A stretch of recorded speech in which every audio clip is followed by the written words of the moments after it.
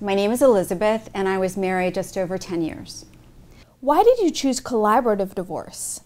I chose collaborative because it's a gentler way of going through what can be a very arduous process. And I have to say, it met and exceeded all my expectations. My husband, at the time, was a physician in the community. I'm an attorney. We're both kind of well known. And one benefit of collaborative divorce, among the many benefits, is, there's a modicum of privacy. And the only time you appear in court is the day that you go to get the judge to put the stamp on the divorce paper. And so it's a way to do it to keep your privacy. It's a way to do it that's a little kinder, gentler. But you're a champion litigator known for achieving multi-million-dollar settlements. You love going to court. I can do battle. I'm a warrior. I'm a champion for all of my clients. But when it comes to myself, it's a very different thing to have to stand up and say, this isn't working. I failed at this relationship. I didn't get married till I was 38. I waited a long time. I'd been engaged before and broken them off. And so to have that confidence to know that what I was doing and the way I was doing it was correct is something that I did not have.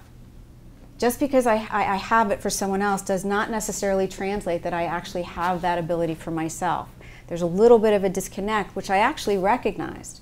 And that's why the team support was so important and vital for me. What was your emotional state like when you began this process? Initially, I had a lot of trepidation. I had a lot of fears, financial fears, because at the time I had just started my own firm. And my husband supported me. I had fears of, am I going to be 50 and alone? I'm going to be 50 in 10 days. I mean, who's going to want an old woman when they can date, someone young? Will I ever find love again? And it's a scary process, because you never go into a marriage thinking, if it doesn't work, I'll just get a divorce. And sure, marriages, wax and wane. But when you finally make the decision to terminate the marriage and walk away from something that wasn't healthy for you, it's not easy, because it's a death of a dream.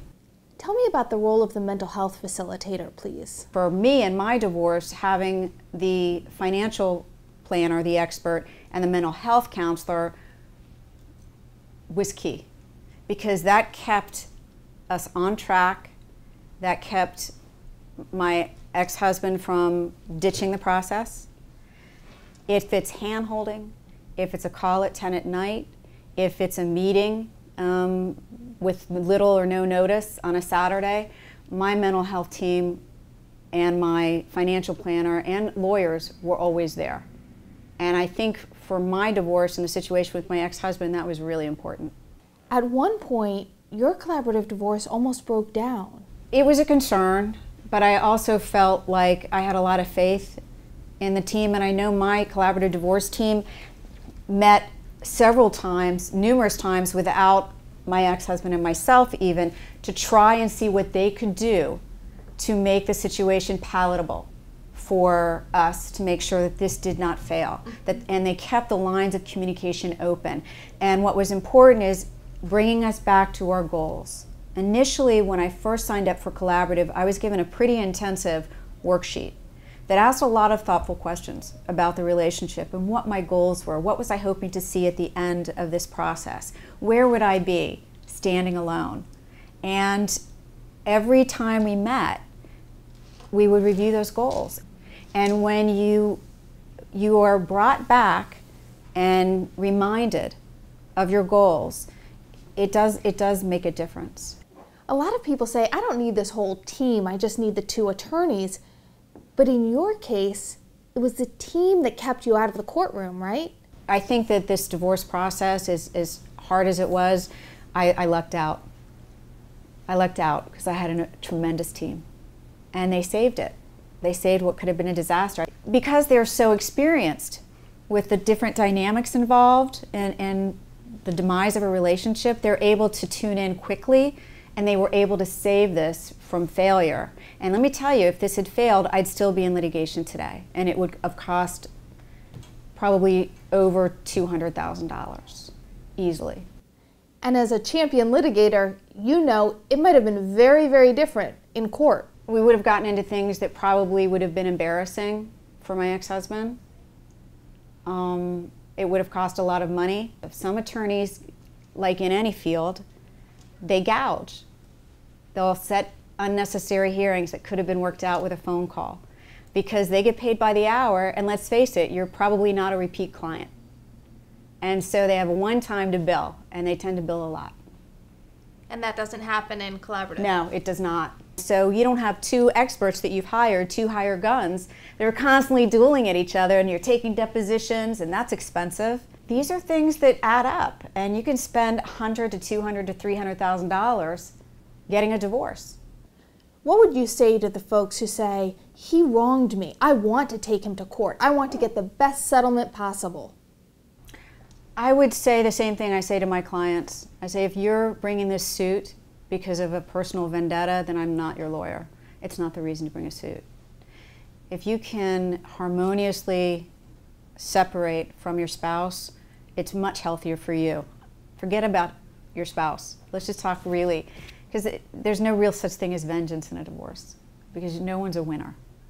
But actually, in my case, I came out whole.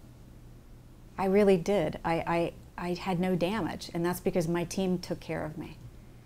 And you don't get that if you litigate. There's talk of the collaborative approach being used not just for divorce, but let's say families fighting over a will. Anytime you can avoid going to court and having an adversarial situation, you should absolutely go down that road. You have an opportunity to sit down, look at someone in the eye, talk, tell them why you think the case should settle or why you think the case is worth X amount of money. You get to hear what the other side is thinking. Anytime you go to court, there's no winners. You know, everybody walks out feeling like they lost.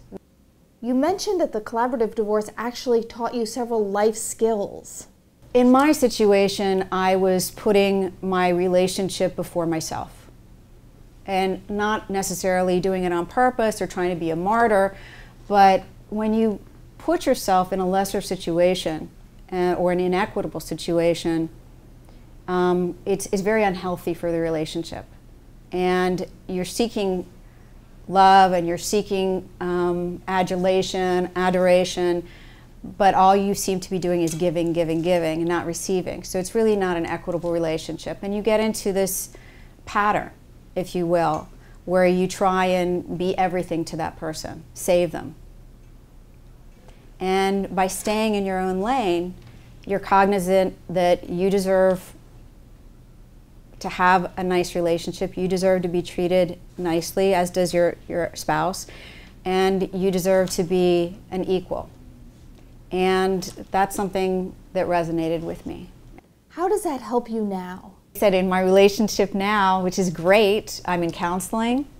I'm making sure I am not just the giver. I'm making sure that I receive, that I'm entitled to receive. And it just makes for, I think, a much healthier pattern of behavior. And I understand you might be getting married? Yes, yes. But this time around, you know, I've learned so much, even through the divorce process with my mental health counselor, that I'm actually in counseling now with, you know, my boyfriend. And I think, you know, these are just tips and skills that you kind of learn through going through the process that actually carry forward for me. And I think it will bode well for my future relationships. I have to tell you, going through this divorce, I'm better than okay. I'm very, very, very grateful and very fortunate that I went the collaborative divorce route. And going forward, this process has really made me aware of what I want in a relationship and what I don't want in a relationship. And it was a very humane way to waken up and say, wow, you know, this was the right decision for me, getting a divorce, and this is the path and my new chapter in my life.